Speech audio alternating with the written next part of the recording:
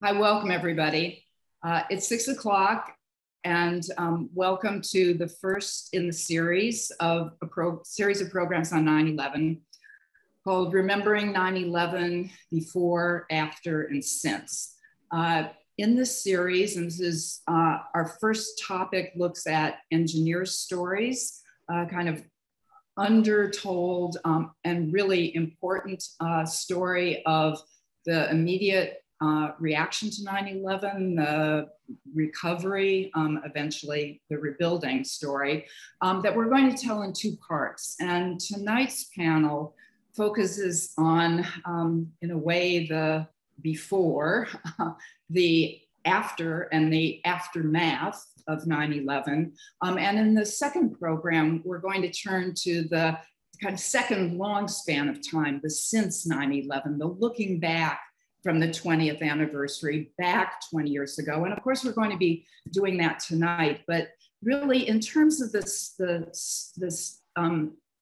framing of time, the kind of short burst of the immediacy of the moment, the horror of the moment of 9/11 that we're all going to be either reliving or seeing on film and documentaries that bring some of us back to that moment, or that try to explain it to others who weren't born yet or who were too young to have registered anything. We're trying tonight to look at the immediate day of 9/11, the immediate aftermath of the destruction of the World Trade Center Twin Towers, and the dealing with the materials on the site during the recovery. And for that, we have an extraordinary panel of engineers who have been long involved with the World Trade Center. And friend and colleague and board member of the Skyscraper Museum, Najib Abboud, who is the a managing director at Thornton, Tomasetti, is going to be introducing the speakers as well as moderating the panel. And I just wanted to mention, in the context of how I met Najib, who devoted a good 10 years of his career on the forensic investigations of why the towers fell. I met Najib as part of an oral history project that Thornton Tomasetti undertook last year with Jim Kent and others at TT, in order to try to bring some kind of memory at the 2-decade marker of the experience of the engineers who worked at TT, were very closely involved. And of course, Richard Tomasetti is one of our speakers tonight. So it was that oral history project for which Amy Weinstein of the 9/11 Memorial and Museum conducted the oral history interviews of 8 or 9 engineers at TT, all for 90 minutes or more. And it was that long kind of unfolding of stories where I sat to the side and posed a few questions after, that impressed upon me the importance of the subject that we're going to address tonight. And that is the engineers' experience, especially structural engineers, but also foundation engineers. George Tomorrow is with us tonight, and he worked on the original World Trade Center, who brought their knowledge, their rational thinking, their expertise to dealing with the horror that was that day, and then the order that came out of that. And rather than say more than that, I want to share my screen a few images that evoke some of the monumental scale of the destruction on that day. And so let me just go through a few slides that show immediately after 9/11, a few days later in that week, where you can see the site almost entirely collapsed, where we kind of come down closer to the ground in order to see the amount of materials. You see the members, the World Trade Center that fell on the World Financial Center, Winter Garden. You see from the ground level, the scale of the material. You see on the eye level, the scale even over your head of the debris on the site, and a couple of more images in order to come to this map that was created by the Structural Engineers Association of New York, SIONI, in order to map the level of destruction of the buildings that surrounded the site. So it's the scope of the immediate time after 9/11 to the concerted, rational actions in order to try to bring some order and method to the recovery on the site that is our subject for this evening. So I'm going to invite Najib Abboud to come onto the screen. As I mentioned, he's a managing principal at Thornton Tomasetti. And Najib is going to, I'm going to unshare my screen, and we're going to then invite all of the other speakers to come onto the screen. I'll turn my camera off, but I will be watching the chat box in case we do have time for questions at the end of our 70 minutes or so in order to pose questions to the panel. Thank you, Carol. Good evening, everyone. We've assembled today, as Carol has stated, an amazing panel of people who've lived the entire history of the World Trade Center, some of them from its very inception, most of them during the events of 9/11, its immediate aftermath, and a lot of them were ultimately part of the recovery and the rebuild of the World Trade Center. Let me first start by introducing Frank Lombardi. Frank is the former chief engineer of the Port Authority. He held that position between 1995 until his retirement in 2010. Frank has a bachelor's degree in civil engineering from NYU and a master's degree from Columbia University. And after his retirement, he went back to teaching, both at Manhattan College and at NYU. During his tenure, and Frank has had a long tenure at the Port Authority, he's literally touched and worked on every single asset that the Port Authority oversees and manages, and few people know the extent of that collection. It includes major airports, bridges, under-river tunnels, the World Trade Center, and maritime ports. But Frank has the distinction, and I'll let you use the adjective for that, of having lived through the February 1993 World Trade Center bombing. He led its recovery and the reopening of the World Trade Center 2 months later in April 1993. Frank, unfortunately, was there again on September 11, 2001. He will tell you that story, but Frank played a critical role as part of a committee of Port Authority executives that was assembled to deal with the immediate aftermath of 9/11, looking after the well-being of the Port Authority staff, especially the survivors and the families of those lost, as well as dealing with all of the challenges that the Port Authority was encountering at that time. A story that few people, though, know because it's never publicized. Frank was critical to the injection of innovative technologies post 9/11 that secured most of the Port Authority assets and continues to do so since then. I would like to start with Frank. Frank, you were there in the building on 9/11. The first time I heard that story 20 years ago, it marked me profoundly, both from its human side, but there is the engineer, there is the leader that had staff both lost and recovering, not knowing on that same very day. Clearly a difficult experience, but I think it's history, and we need to retell it for future generations. So Frank, your words would be valuable. Thank you, Najib. I was involved in the 93 bombing, as Najib mentioned, And little did I know that that 93 bombing would lead to a Port Authority building effort that saved countless lives, including my own on 9/11.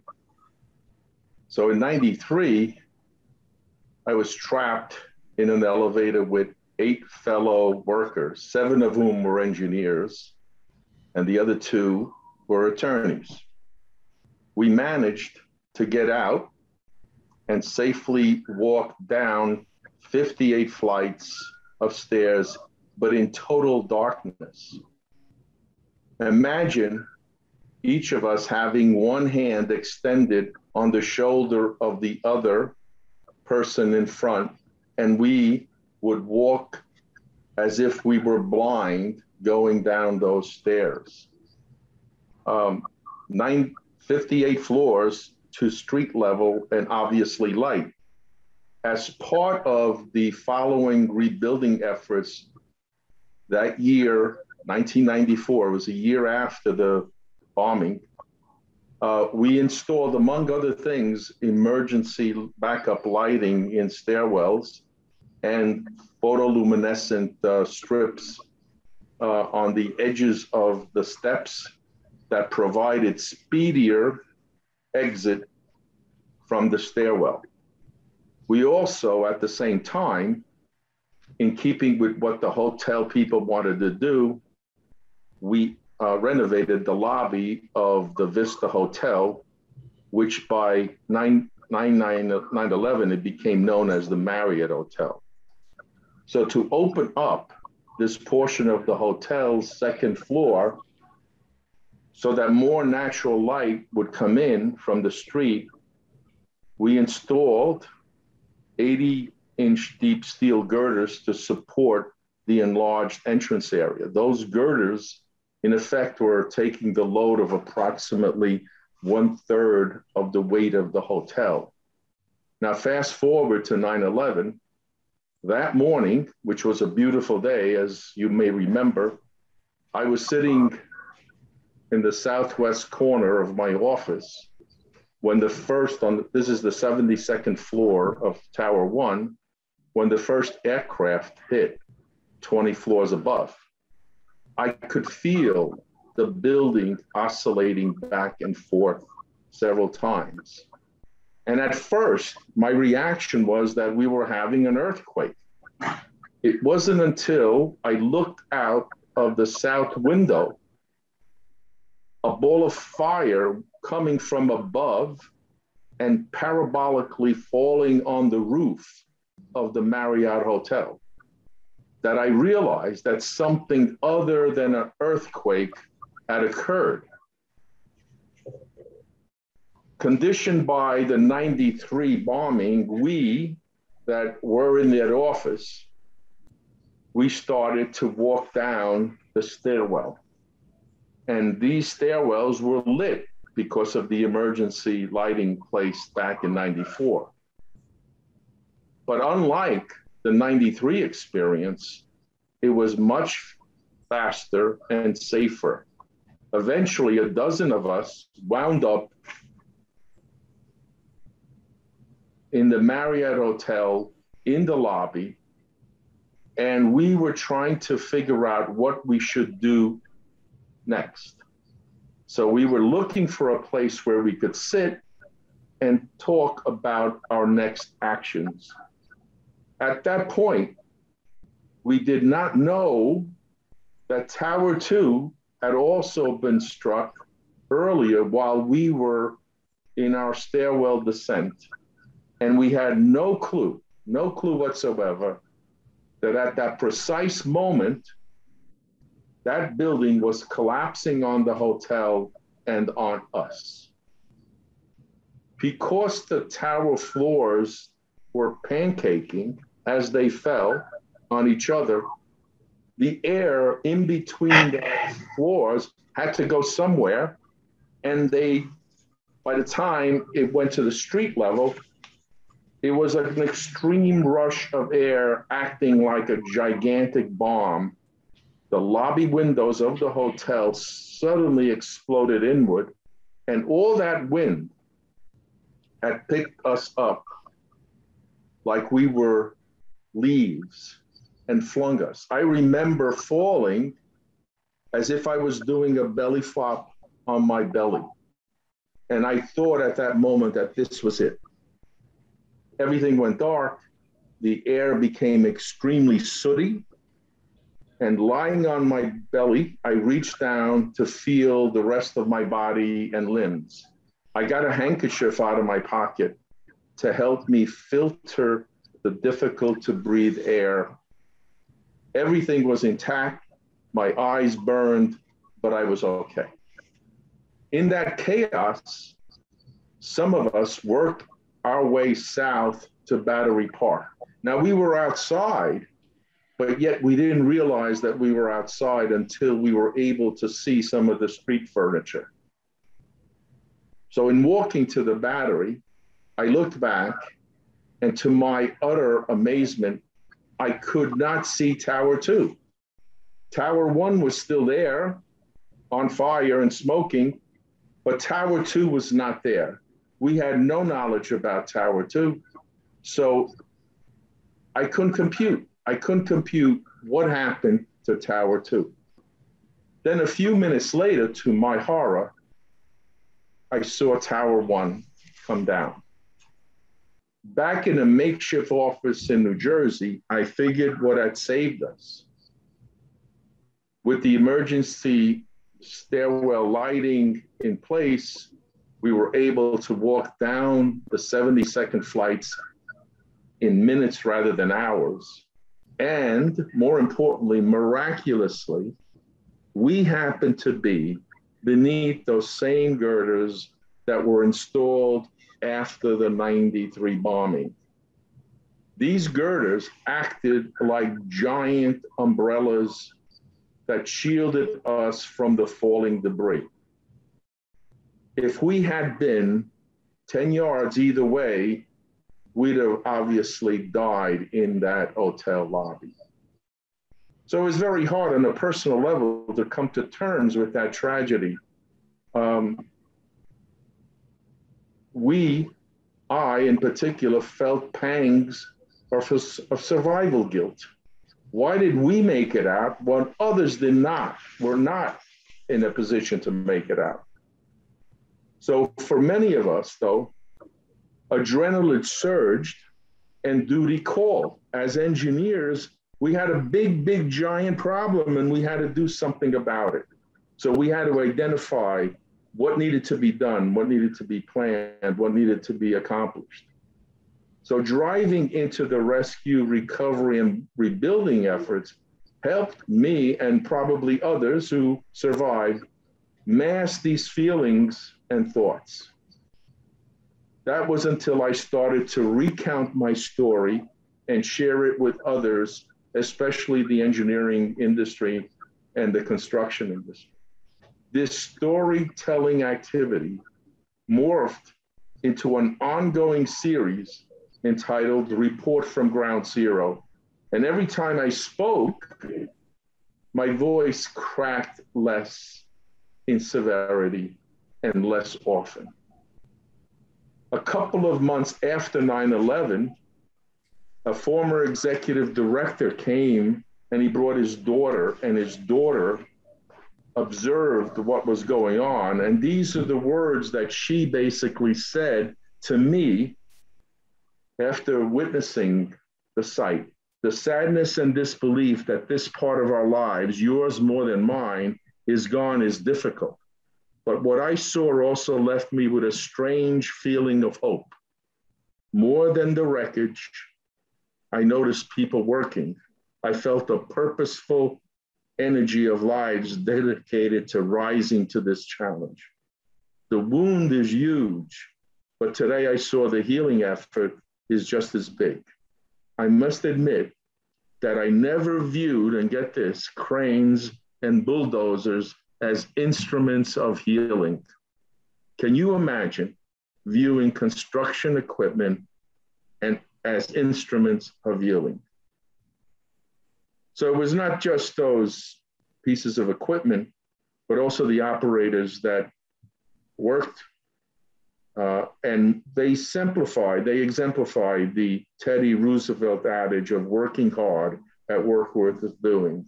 So these operators were also helped by others, engineers, architects, rescue workers, healthcare providers, police, fire, you name it, they were there. And they were all working together to accomplish a common goal. To us at the agency, it was clear that there was a cause. The 16-acre site was not a blank slate. We needed, out of respect, to clear it, to plan for a memorial and museum, and to plan for rebuilding office towers, retail spaces, and permanent train station. Thank you, Frank. It's difficult to say anything other than listen with respect. Rick, I think you were also had stories to recount from that day on 9/11. Rick is a partner at LIRA, Consulting Structural Engineers. Some people might not know. LIRA are the initials of Leslie E. Robertson. Rick holds both a bachelor's and a master's in structural engineering from Cornell. And he joined LIRA immediately since he graduated from Cornell. He's one of the few that have the distinction of holding a single job, I guess, Rick. Rick specializes in a broad spectrum of public and private project types with a particular expertise in the design of academic buildings, healthcare facilities, labs, technical institutions, and such. He was the partner in charge of LIRA's ongoing contract with the Port Authority World Trade Center Department from 1996 until May 30, 2002, when the city turned back the control over the World Trade Center site to the Port Authority and Silverstein for redevelopment. Frank, I want to say that thank you for taking us from horror to almost exuberance in the response of the city. That was a tremendous story. Thank you so much. And Frank, I want to say that my partner, Bill Fashion, and his team designed those girders. So I think we all have to get together and have a beer someday and taste those girders. I wanted to tell my story next because it really does parallel very closely with Frank's and with the World Trade Department and with LIRA. And it has multiple parts. And I often can't get through it very easily because it was just a very, very long day, emotional day, but I'm going to give it a crack. First of all, as Najib mentioned, I was director of LIRA's work at the World Trade Center up until 9/11. And I had a team of engineers and architects also working with me. We had an office in the South Tower, Tower 2 in the 30s. And on that day, 9/11, I had a team of engineers, Billy Howe and Pei Long Huang, who were doing local law 11 inspections. And they were going to do drops. They did these inspections from window washing platforms, these removable platforms, outside of the tower, of course. They were scheduled to do drops on that morning on the North Tower, the north elevation of the North Tower. That was the elevation that was first struck by a plane. The night before, their inspection was canceled. They worked with the window washing, the Port Authority's window washing team on the roof of that building. And needless to say, that team didn't make it. Our engineers, all of my engineers actually, they chose on their own for some reason to not go to our office on the 30th floor of the South Tower that day. They all returned to our main office. They figured, well, we weren't going to do our inspections, so we'll write reports. And so good luck number two. Lucky thing number two was that we had no one in our South Tower office on that day. remarkable.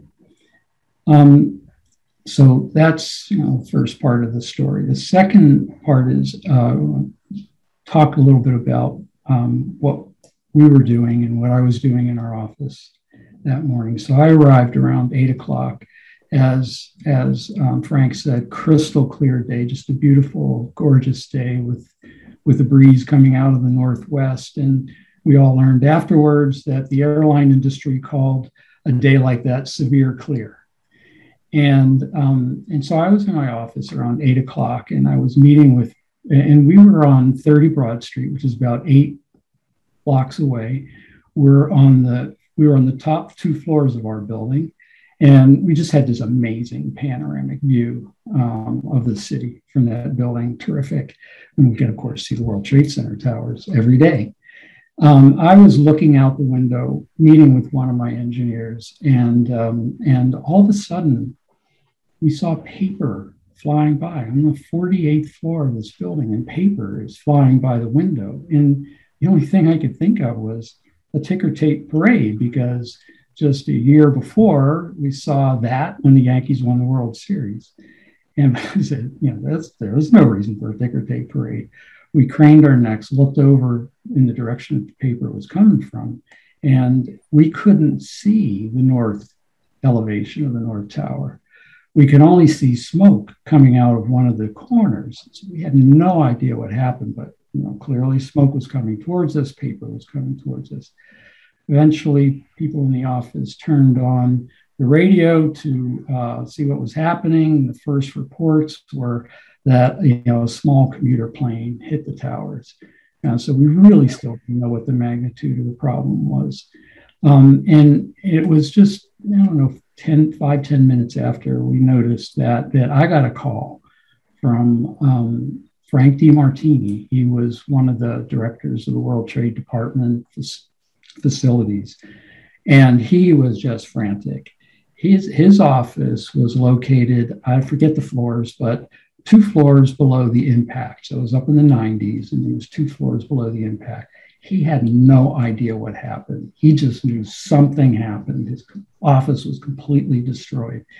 After he took care of his employees, he called me, and frantic, he said, "Rick, there's been a massive explosion, and I need you to gather a team and meet me at the lobby of the Senate Tower right away."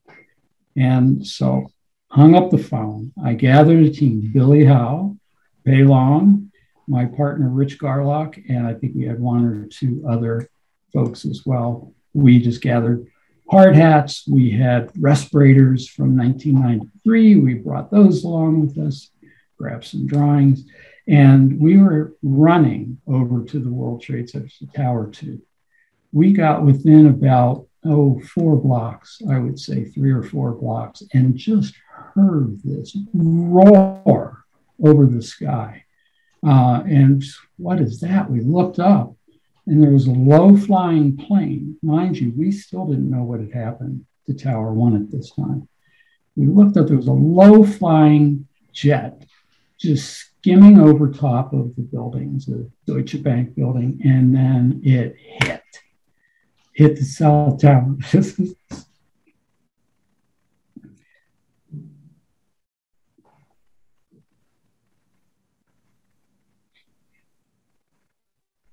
So that's where it always gets tough. And so we saw this massive explosion, and it just completely numbs you. You just don't even know you're an existing human, just completely blanked. And it took a few moments to recover, and we knew we couldn't keep going there. So what we decided to do at that time was to turn around and go back to our office. So we were probably a minute and a half from being at the south entrance of the South Tower, right below where the planes hit. And we went back to our office, and we spent the rest of the day just sort of organizing our office.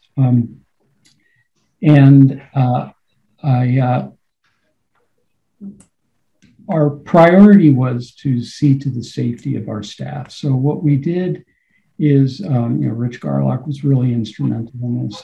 The calmness within the office was amazing. I mean, no reaction like this now. Everyone's really calm and working together. First thing we did is we established the buddy system. Make sure that we encouraged people to stay in the office because clearly the city was under attack. We encouraged people to stay in the office. Rich assembled a buddy system, made sure everyone in the office had someone that they could leave eventually with, and if necessary, go to that person's home. And I was walking around and just kind of taking the temperature of people in our office, and there were a couple people who were just really clearly disturbed and upset, and so talk to them a little bit, try to ease them a little bit, and our conference room looked right to the World Trade Center. So a lot of my colleagues were in the conference room just watching. There was the gaping hole in the South Tower that we could see, and clearly there was a smoke coming out of the North Tower. And I was sort of walking around the office every once in a while, going and taking a look. But we got a call from the New York Times, and of course they wanted to know, what we knew about the towers. And so I thought, well, I ought to take that call. And they were asking some questions, and I was talking to them very briefly. And as I was talking to this reporter, I heard screams coming from our conference room, and the person on the other line just gasped and hung up the phone, and it was the South Tower collapsing. Well, at that point, it was just really utter chaos and Armageddon in Lower Manhattan. Complete darkness almost, with all the dust and debris, and it was all blowing towards us from that nice northwest wind. We could hear roaring jets overhead, and we kind of sensed and knew that was our military taking control of the skies around New York and around the East Coast. And it was very reassuring to hear that. But eventually, the smoke cleared enough, and I think we didn't leave. Most people stayed in the office.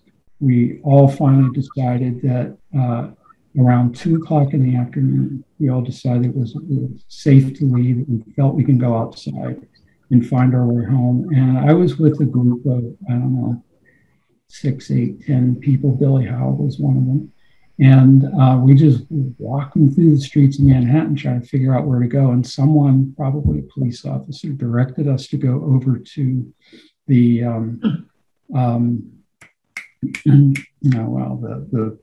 the slips on the East River. And in there, we got into a Department of Sanitation tugboat that took us up the East River to around 34th Street. And we got off there and then eventually made our way home. Amazing. It's clearly difficult. You relive it every time you tell it, Rick. We're also joined by Richard Tomasetti, a founding partner of Thornton Tomasetti. Richard holds a master's degree in civil engineering from NYU. He was the principal in charge for Thornton Tomasetti, leading the consulting work under contract from the New York Department of Design and Construction to support the search and rescue and the recovery operations on the World Trade Center site immediately after 9/11. As I said, he's a founding partner of Thornton Tomasetti. The firm does carry his name. He's a member of the National Academy of Engineering, an honorary member of the American Institute of Architecture, and what probably he enjoys the most, an adjunct professor at Columbia University, as well as a former chair, as well as being the chairman of the Thornton Tomasetti Foundation. Richard, I think you were down on the site. You went down there soon after you heard of the impacts. Do you want to recount that morning or that afternoon? Sure, Najib. Just catching my breath after listening to Frank and Rick, even though I've heard some of this before. Hearing it again always has the same effect. So that morning, actually, early in the morning, I was at a meeting in Midtown in the New York Building Congress, and I guess it was approaching 8 o'clock or something like that. And Dean Angelakis, who was one of the officers there at that time, came running into the meeting saying an airplane just hit the World Trade Center. We turned on the television, and the meeting turned to watching the television. Okay, and someone asked me, they said, "You're the structural engineer. Can those buildings collapse?" Okay, and I said, "No, they're highly redundant structures." Not knowing at the time the size of the plane, the amount of fuel, the speed, and that it was a terrorist attack, I just thought it was a stray airplane. Richard, if I can just interrupt for a second, can you speak up a little Yes, bit? not knowing at the time the size, is that better? Yeah. Yes. Not knowing at the time the size of the plane and the extent of the fuel in the plane and the speed, thinking it was just like most people thought, a straight airplane. Then it started to become obvious that it wasn't that. And make a long story short, as things got worse, I left that office and I went down to my office, and we were doing damage control in my office, trying to get places for people to sleep and everything. And by early afternoon, I got a call from, I'm just getting a blank here, I'm sorry. By early afternoon, I got a call from Mike Burton, who was the assistant commissioner at the Department of Design and Construction, and he wanted to hire us to provide him with 30 engineers to help Dan Eskenazi, who was the chief engineer at DDC, to start helping with the search and rescue and recovery. So I said, fine, okay, but we can manage all of our own engineers. We'll do whatever we have to do for you. And the next thing I knew, I was directed to a van back up in Midtown so I could ride down with one of my associates at the time, Dave Peraza, in this van with 4 contractors from Amec, Bovis, Tully, and Turner Plaza to start mobilizing an approach for helping with the rescue. So we get down to the area, we're about to go into the site. This is approximately 4 in the afternoon. And they said, forget about it. Number 7 is about to come down. So we wound up in a meeting at the police department, headquarters downtown, waiting for number 7 to come down. And number 7 finally came down. And then we walked out onto the site. And I still can't believe what I saw at that time. We were probably, there was just 10 of us, plus some police people, some federal people, whatever. And everything was white. You could hardly see anything. Everywhere you looked, you saw some kind of military person holding some kind of military weapon. It was probably one of the most frightening things that I've ever experienced. So getting into the engineering, we walked around the site a little bit, and we made a batch of observations, and then we went back to the police station. But while we were at the site, right at that point, one of the firemen, the chief, comes over, and we were looking at one of the buildings, one of the Durst buildings, and the one that had the big hole in it. And he wanted to know if he can send his men up to the top of the building. And just to show you like how the thinking gets all reversed. I said, well, what for? He says, we have to get a hold of the water in the water tanks in the top of the building. I says, well, where are your men now? He says, well, I have them in the basement of that building. He thought that was safe for some reason. Eventually, we let him go up, making that decision at the time because we kind of knew it was a building from the 60s and it was a two-way structural mold frame building. And we felt it had a lot of redundancy. But then we moved on, made a few other on-the-spot decisions, and then we sat back at the police office and we set up a system. Okay, all this eventually was led by Burton. He was just the natural leader. Just as a side story, he came down to the site thinking that his job would be getting nets to catch falling debris from the buildings. Okay, that's what he thought his job would be. And it turned out he became in charge of all the engineering and construction down there. So we met and we split the site up into 4 areas, okay? And then we made temporary assignments of how we would have different engineers support the contractors in all of those 4 areas and support the various public officials, the police and the firemen in all of those 4 areas to give them support.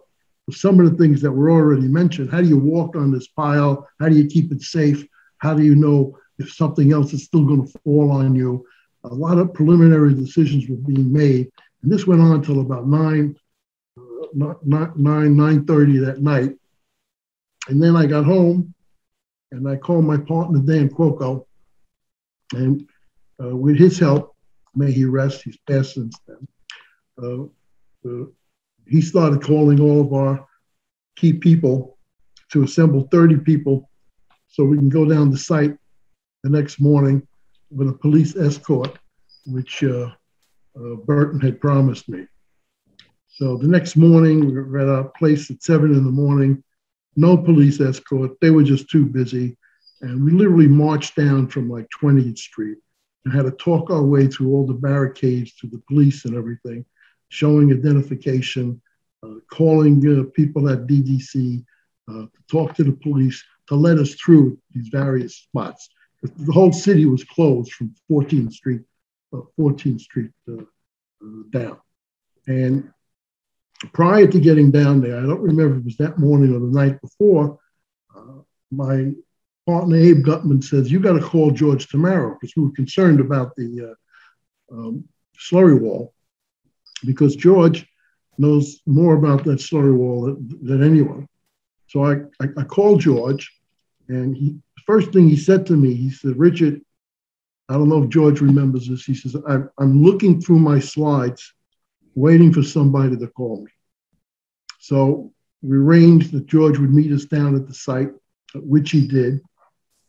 Somehow he managed to get in all by himself, okay, without us even making the arrangements for him.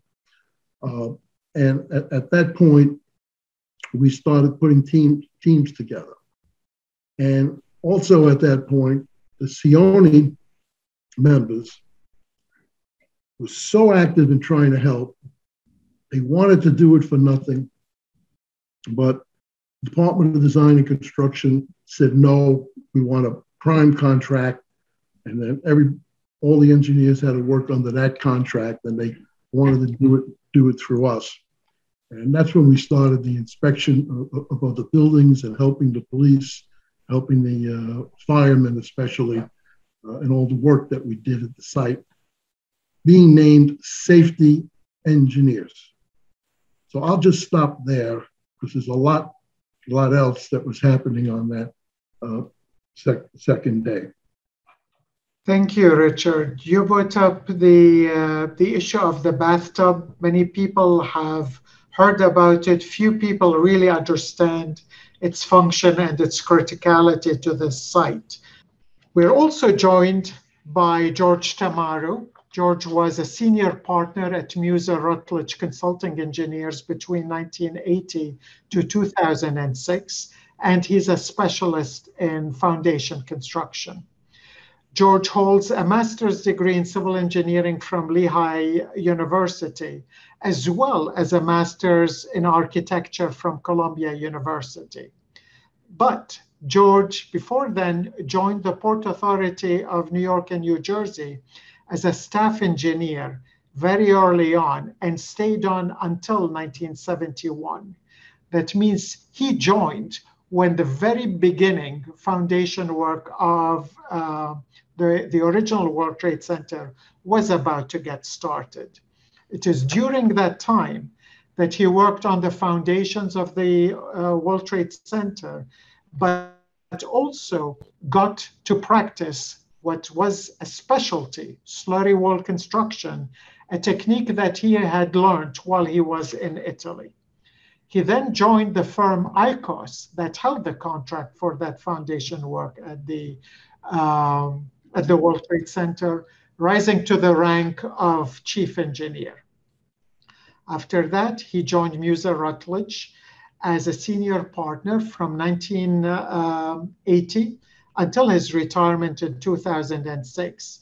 And he's been an active consultant to Muser since then. Yet, George, I think you were involved in its original design, and you were the go-to person whenever there was a worry about the slurry wall. Do you want to tell us a little bit about what its function is and what were the worries about it September 11 and thereafter? I'll start off by going back to 1967 when I was asked to go down to the World Trade Center site to oversee the construction of the foundations of the World Trade Center, which included the construction of the slurry wall. That was done by a company called ICOS, which I eventually ended up becoming chief engineer of. Fast forward to September 11th, I was sitting in my office at Penn Plaza, and my daughter called me up and said that the plane had struck the World Trade Center, and I said, that's probably some clown with a Piper Cub just sightseeing or something. With that, my son called in and he said, the plane hit the World Trade Center. Both of them were within 2 or 3 blocks of the World Trade Center at the time. At that point, we decided they decided to evacuate the area, and they walked up north to my office at Penn Plaza. At that point, I realized that it would be important to provide information to whomever is going to be working on the recovery effort. And so I went home and I got a hold of my hard hat and all my equipment and my slide collection for the original World Trade Center construction and my slide collection for the financial center construction, which I had been involved in as well. I felt that the slides would be very informative to the fire department in their recovery because it would depict for them what they would encounter when they got down to grade level. That evening, I went to a firehouse in Midtown Manhattan, was able to make photographs, print photographs of the slides, and I provided them to the fire department for their use in identifying which objects were where. Went home. Next morning, I was getting myself prepared, got myself all ready to go to the site, waiting for a call. I figured somebody would call eventually, and it was Richard. Called up and asked if I could come down to the site. He was going to make arrangements with Burton to get me permission to come down to the site. Being impulsive and being a little bit arrogant, I didn't wait. I was working currently at the Port Authority on the light rail at Kennedy Airport, and I had a pass that permitted me access to the World Trade Center and to other Port Authority facilities. So I started off in Leonia, New Jersey, at the Jersey side of the bridge, driving south. I was stopped at the bridge and talked my way past. I got across the bridge at the ramp to the Hudson. I got stopped again. I got stopped about 4 or 5 times. I talked my way all the way down to Dick Tomasetti. And finally, he came out looking out of a window and saw me standing there and invited me in, which started my relationship to the World Trade Center.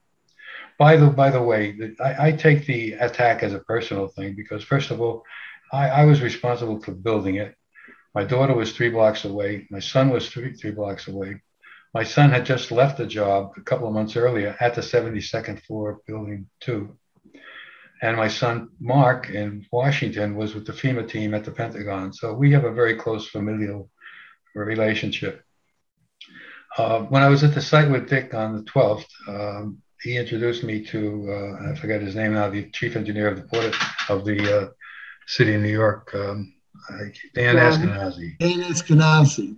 Dan Eskenazi, right. He introduced me to Dan, and I told Dan about the fact that there was a shaft in the middle of West Street that gave direct access to the tunnels, and there was a shaft in front of Building B as well that led directly to the tunnel.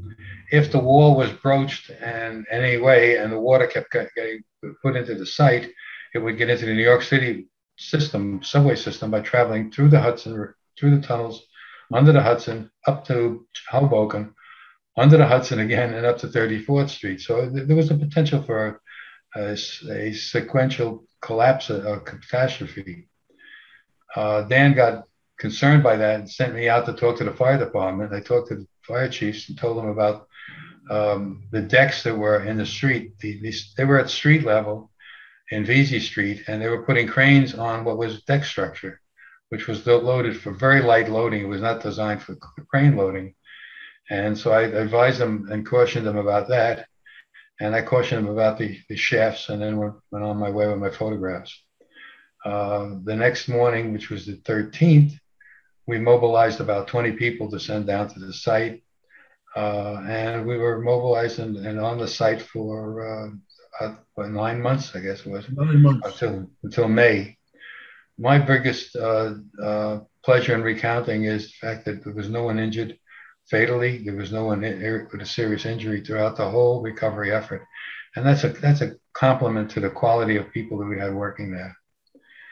I'll pick up on Frank's comments for a minute. I think that the team that was put together by both the contractors and by all the engineers was a superior team in as much as it came together with a disparate group of people from different organizations, never had worked with each other before, and they were able to meld each other. You know, the egos didn't get in the way of anybody's activity. It was a very collaborative effort, and I wish the devil we would be acting the same way in the United States at this particular time. That's my part today, Dick.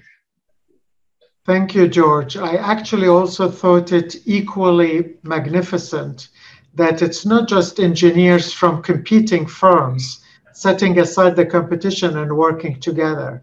It's engineers interacting with other trades that they don't usually interact with. First responders, medical first responders, firefighters, etc. Everyone came together to achieve a mission. First, as you said, ensure a safe rescue operation. Few people, I think, understand that rescue can be as dangerous as the initial event. I mean, you very nicely depicted the potential catastrophe that could have occurred had the slurry wall been damaged. I think the human spirit really was magnificent at that time. I'd like to go on a little bit, segue from what you were talking about. Clearly, at some point, saving lives becomes, no longer a realistic expectation. And the conversation needs to start turning towards recovery. Yet psychologically, neither the city nor the population nor people who had lost loved ones, and especially not the policemen, the firefighters, NYPD, were quite ready to transition from search and rescue to recovery. The nature of the engineering work, though, is different in those phases. I don't know, maybe Frank, as the chief engineer of the Port Authority, you want to comment as to how you lived that transition and how you helped bring reason and rationality to that progression. I'm sure it wasn't neither easy nor smooth. Najib, there was always that challenge. Um, People were obviously estimating that the cleanup would take years. And obviously, people wanted to make it quicker. But at the same time, how do you balance respectfully cleaning while at the same time you're looking at potential remains that might be there? So you just can't pick up that pile and put it in a dumpster and get it out of there. There was a respectful process to it. And that was the balancing act that had to be done. How many firemen and police were allowed there on the site to look at whether or not they saw remains before they took away that debris? That was the balancing act that had to take place. I remember going to a meeting with the current mayor at the time and his people, Michael Burton and others that were there, that were trying to get some reasonable direction as to we can't move fast without necessarily disregarding that disrespectful search for people. So that was the compromise. Do it quick, but at the same, do it respectfully. We had boots on the ground, including mine, pretty much every day from 9/12 onward. And I mean, my perspective of that is really the same, except that productive work did happen during the necessarily respectful period of searching for remains, and the fire department largely controlled that effort. But productive work continued. We were still able to get below grade, and George, we did it with Andrew and Pablo, going below grade and mapping areas that were accessible, and we did that with firemen, and so we did assessments and mapping in those early days. The other thing is that the firemen often needed a construction crane to go move something so that they could look for remains in a particular area. So construction cranes were down there working within the first week. And, we were working with them to, they would have to rig their crane up onto the pile in an area that wasn't quite as damaged as others. And we would work with them to assure that they could do it safely. And there was even reinforcement of structure occurring at that early time. So it was a tough juggling act, as you mentioned, Frank, but productive work was going on, and it evolved the way it evolved, and remarkably, the whole site was eventually cleaned up in 9 months. Let me just add something to points you made, which is so correct. First, I just like the audience to realize that the engineers were on the site. We started with 3 shifts, and then we went to two shifts, 24 hours a day. And those 2 shifts were 12 hours each, but they were really longer because it took an hour for the engineers who were leaving to brief the engineers who were coming on what they had just seen or had accomplished. And amongst all the different firms, the ones that you see here, and maybe 30 or 25 Sione firms, we were covering the sites, working with different contractors, helping them with things like Rick just said. It was just a massive coordination effort. And as someone said before, everybody knew what they were doing, not just the engineers, the contractors who came down there, the principals of the firm. The organization chart for that site was built around what people were doing already. There was a high percentage of content and a very little percentage of process, but it all came together with good management. But one story about rescue, okay? It's my opinion that the rescue really stopped a few days after the event because they just weren't finding anybody. And every time they found remains, the whole site would come to a stop, and just to show respect. But nobody realized that there was hope. And one example, about a week or so after we got down there, the fire department, they ruled the site. And they came into our site office and said, everything must stop until we can get a crane and try to reach over to the core area. I think it was Tower 2, because we think there's some people trapped there that we can save and we could find. So the only crane we had that could do that was I'm just giving one example so you have some specifics. It was an 800-ton crane. And if we brought it right up towards the slurry wall, its reach would be enough to get to the point where we can start digging and looking for those people. But George, doing all of his analysis, okay, had set this rule that we can't put any additional weight on the soil within 30 feet or so of the slurry wall, because it could put more pressure on the slurry wall, which was just being held up in the inside by the broken floors that had fallen down there, right? So what we did, we used some of the box columns that came down from the World Trade Center, and we spanned them from the wall to some cribbing about 40 feet in the back. And then we put the crane rolling over those box columns. So the crane was supported in the back by the cribbing and in the front with just a vertical load on the slurry wall, not putting any pressure on the soil. And some of us thought it was really risky. I actually decided not to tell George we were doing it until after we did it. And it was the kind of things that we had to do. And as someone might predict, nothing was found. No one was found in that area.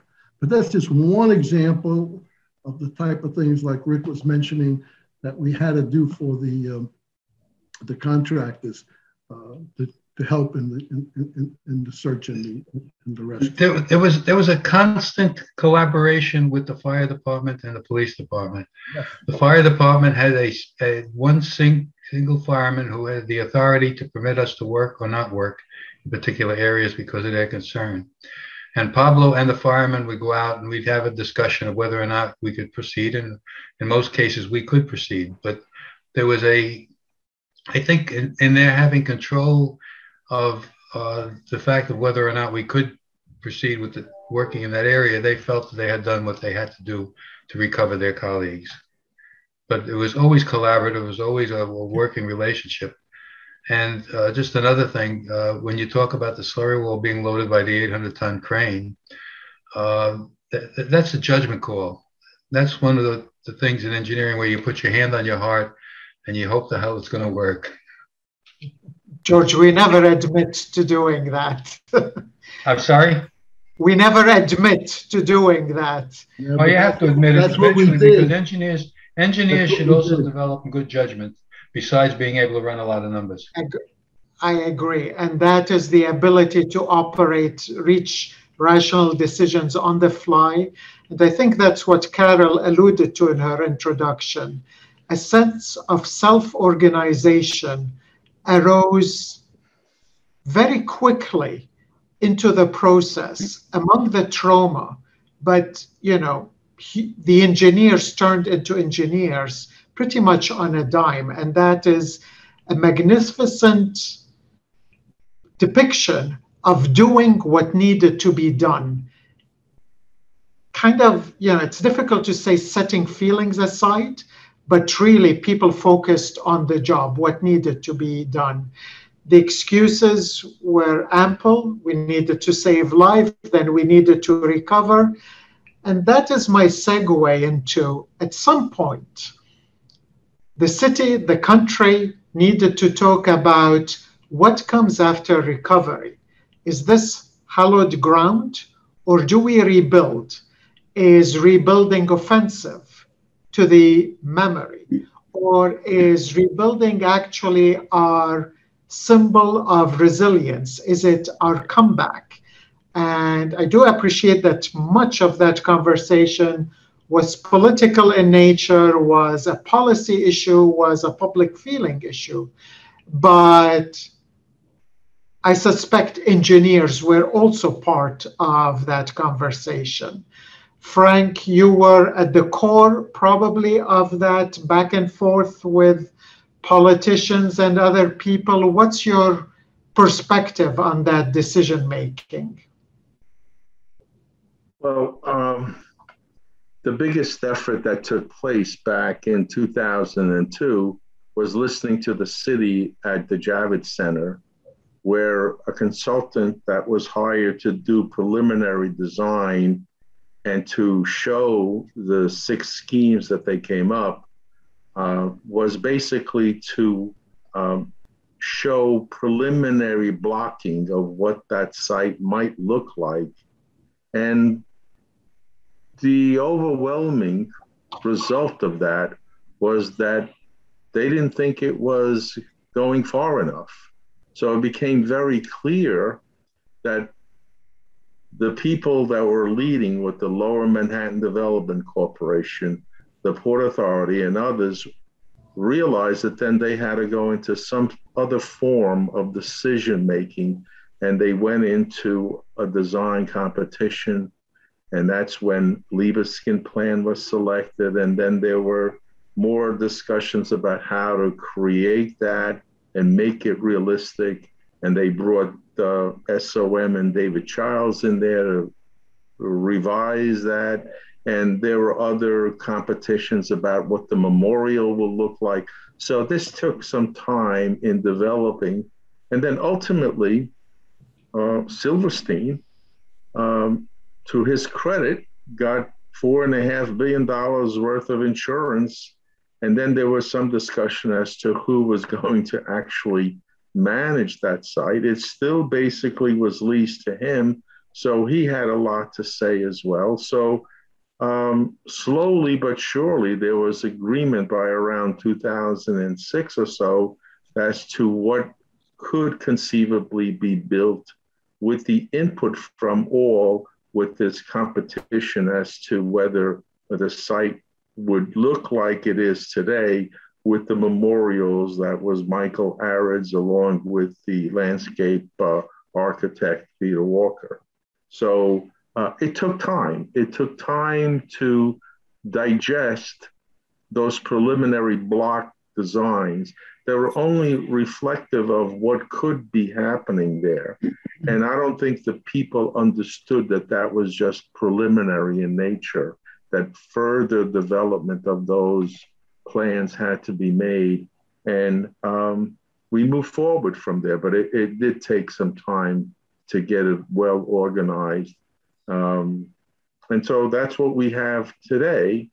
And we're missing now Tower 2, we're missing the performing arts that's still going up, and the Greek church. So we're getting there.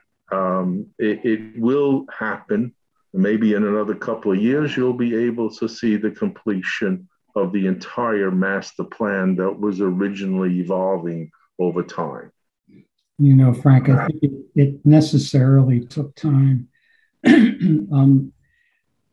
I was involved in a conversation with a lady who her children and her loved ones were survivors of her husband who was lost in the event.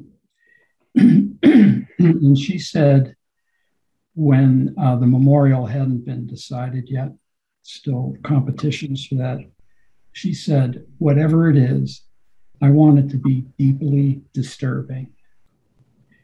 I just say that not to reflect upon the memorial that was decided because it's fabulous. But that was one person with a network, a small network of loved ones who felt really very strongly about that. And there were some 3,000 people who perished there. And each one of those persons had their network of people who had a very strong opinion about what should be done at the site. So it was a really good thing that it took time, and it needed to take time. And what we have is really pretty fabulous. What Can I also just cut in for a second? Can I just make a comment? Yes. One of the salient features in the original designs was the exposure of the slurry wall in its current condition, exposed and removed, with all the debris removed. And I was an opponent of it because I was very concerned that there was no understanding of the state of stress in the wall, nor the wall's capacity to carry load in the future. You got to remember that the wall was built, excavated, exposed, incorporated in the original World Trade Center, was exposed again and incorporated into this giant hole that we had. And you had no way of understanding what the condition of the wall was and assuring that it would be safe for 100 years. And as a result, I was very resistant to any act that would incorporate that wall as part of a structure. It could be part of a exhibit, but not as part of the structure itself. I also think it was probably invisible to most people that while we're talking rebuilding, in the technical community, there was a parallel conversation as to whether we design and build the way we used to, or whether there were lessons learned and we should go forward designing differently. I remember getting a phone call from an elected official asking me whether we could design against airplanes. This is, I'm sure, part of a myriad of these decision points that went on. So in concluding, we're getting close to the end. I would ask each of you to, in a very personal way, say, looking back, we are on the 20th anniversary. What does it mean to you? What is the lasting impact of 9/11 on you personally, on the community, on the country, but also on engineers? Frank, since we started with you, I think I'd like to ask you to go ahead. I'd like to start with my engineering training back in the late 60s, early 70s. You would go into a structural engineering course and you would learn what are the natural forces that you would be designing those structures for, whatever it is, a bridge, a building, a port facility, or what have you. And students could easily list all those forces from nature that you would have to deal with. What these events have highlighted strongly, the 93, the 2001 attacks, is that now you have to add another element there, and that other element is the human force. You have people that are willing to give up their lives to do something that is unimaginable. And now you have to look at these structures, not only from the natural forces perspective, but also from human force perspective. And they go into a lot of risk analysis to see, well, what could possibly go wrong if someone did something unimaginable to them. So that is the biggest change that has happened as far as I'm concerned from an engineering perspective. Thank you, Frank. How about George? This may sound arrogant, but I don't think I would do anything different from the way we did proceed at the World Trade Center recovery. I thought it was managed. The relationships were extraordinarily good. I would make a comment, though, on engineering education, and Frank has heard me jump on this particular subject often. I would like to have a course in the freshman year or the sophomore year of structural engineering where you do a course called Guessing 101. where you don't go and open a handbook to come up with a solution, but you use your judgment on how a structure should be built and how it should function. If you can't figure out how it functions and how it should be built, you're really not designing the structure. That's my piece. Thank you, George. Richard? Well, just taking off from what Frank said, one of the things we teach now at school to engineers is that you have to design for the design threat. It's like a new force. And there's all this risk analysis that's done to determine what that is. But I want to get off of that, and I want to conclude with one more story, because talking about risk, most people don't understand how terrible things could have been at the World Trade Center site. One quick story: on a Sunday afternoon, 2 to 3 weeks after the beginning of everything, I remember getting a call at home, and I was told they saw a big crack in the ground. So we ran down to the site. And then I know George got down there also. And there was this like 5-inch opening in the ground. And moving. All right? Right adjacent to the slurry wall on the south side of the site.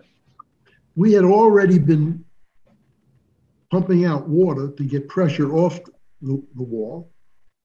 We wanted to start excavating and getting everything out of the bathtub. And the slurry wall is moving in. So we went down there, and I remember being on the inside with my hard hat on, and I think I was with George, and we passed comments saying, what the hell are we doing in here? Okay. So what we had to do very quickly is we had to pump, we kept pumping, but we had to get emergency sand and dump it into the site to reinforce the wall from the inside of the bathtub to stop the movement of that wall. And then after we did all of that, we had to start all over again of digging out that sand, putting rock anchors in, one level at a time as we went down. But my point is, our group here is to learn about engineering. The amount of risk that you take in a situation like this, you do things not because you know you'll have a factor of safety of 1.8 or 2, but you're doing things because you looked at it so carefully that you believe you have a factor of safety of 1.1 or 1.2 that you can rely on. That's what you have to do in emergency. That, Dick, is an example of when judgment becomes a predominant element in engineering. It's right into your judgment point, George. Thank you. Rick, how about yourself? 20 years later, what do you see? What I see is that youth and the youthful energy in our industry and in other industries is so important. So let me go into that a little bit. I'm going to look at sort of 3 globe-shaking events and how youth was so important when directed with the wisdom that we see in this group. We definitely need wisdom, and we definitely need the direction of wisdom, but we need the youthful energy to solve globe-shaking problems. So number 1, the original design of the World Trade Center towers was an incredible undertaking. The Port Authority, the architect, the engineering team, Les Robertson's contributions to the design were really a world-shaking event, right? It was the World Trade Center. And in the 20th anniversary has caused me to need to go back and look at things for various reasons. And so there's, I just want to show you Les's memoir. I was reading in there, and there's this one quote in there that's amazing. Les Robertson was in his mid-30s when he took over the direction of the structural engineering design of the World Trade Center towers, which is just remarkable. And paraphrasing from his book, he says, totally demanding of one's energies and talents, this was a young person's project. This was not a place for people who knew where they were going. Instead, it was for us. It was for those of us intent on discovering where to go. We set out to design modern buildings, standing on the past, but taking a new step forward, making full use of the latest technologies, even where we had to devise them. Youthful energy. And then I take us to the, then I take us to the events of 9/11. And again, lots of wisdom around the table that was so important in the recovery. But there was youthful energy there. I had a team of young engineers who really devoted an effort. Sione had a team of young engineers. George, you did. Richard, you did. The youthful energy down there was really what did the work under the direction of wisdom. And then I like to bring it to present. And I think one of the biggest concerns and dangers for humanity is climate change. And if you look who's making the most noise with regards to climate change, it's the youth. And we're all too busy making sure our firms are still running and that we're providing for our employees. And I don't believe that we can pay the proper attention to that, but the youth can. So I'm a great optimist for this country and for the world, and I think it's because of youthful energy. Rick, I should show this recording to my son. He'd be cheering for you. He's one of those who says we're not doing enough. Carol, I know we went a little bit beyond the allotted time, but it was difficult to bring this panel to a close. It was an amazing journey.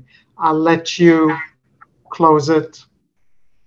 Yes, thank you, Najib. It is my job to close down the show, I'm afraid. But that's by way of not just thanking you, but also suggesting that all of our audience return when, and I'm so glad Rick mentioned our good dear friend, Les Robertson, who passed this year, because I think I met almost all of you, Frank and George and Richard, when the Twin Towers were standing, as I interviewed you about what were these buildings of the 20th century, the kind of culminating structures of the 20th century. So the Skyscraper Museum has always been interested in the World Trade Center. We're happy that, or we're gratified that we can help to document these different ages of the history of the site. And in remembering Les Robertson and Rick, what you mentioned, one of the quotes, one of the audio clips that we had in an exhibition on Giants, the Twin Towers in the 20th century, was Les talking about a new kind of building. He called the World Trade Center a new kind of building. And he did say, as you mentioned, Rick, that it was a young people's project. It was a young man's project in the structural engineering. It was an entirely new venture for the Port Authority to believe in this different kind of structure. And by means of segueing to the second part of the engineer's story, as we take this longer view, in these last comments, so many of you have mentioned risk, and it's Najib who is going to take us into that story of risk and is going to summarize the 10-year forensic study of why the towers fell in the first part of the session, which is going to be on September 29th, and to validate the engineering of Les Robertson and how it did save lives in the end. So we'll hear that part of the story, but then we'll hear this second part about the 20 years, the evolution of 20 years and the predominance of risk in the way that we think about buildings and safety. So I invite everybody to come back on September 29th. Before that, we started to talk about master plans in this session as well. And the first of the two sessions on the master plans for Ground Zero, called the cultural component, is going to be on September 21st. And there, Lindsay Galen, who wrote the amazing tome, Power at Ground Zero, will be both the speaker and the moderator for that session. And Gary Hack, who worked on the site planning for the Leavesden studio, will help to set the stage as the moderator. And Craig Dykers of Snowetta will talk about the design for the memorial and the museum. And Frank Siami will also talk about, especially the Performing Arts Center, but his work with the LMDC and the costs and analysis of the site. So this first part of thinking about the master plan to take us from engineering to the architecture, planning, and redevelopment of the site is part of this larger agenda that we will continue to explore in about 5 or 6 programs over the fall semester, as it were, as we remember 9/11. So I thank you all so much for your experience, your wisdom, your perspective, and for sharing the emotion of your experience as well. And thank you, Najib, for putting this together and for bringing us back in a couple of weeks to be maybe a little more analytical and removed than this launch of taking us all back to that moment. So thank you all so much tonight for being with us. And we hope we'll see you all in the audience back for all of the rest of the series.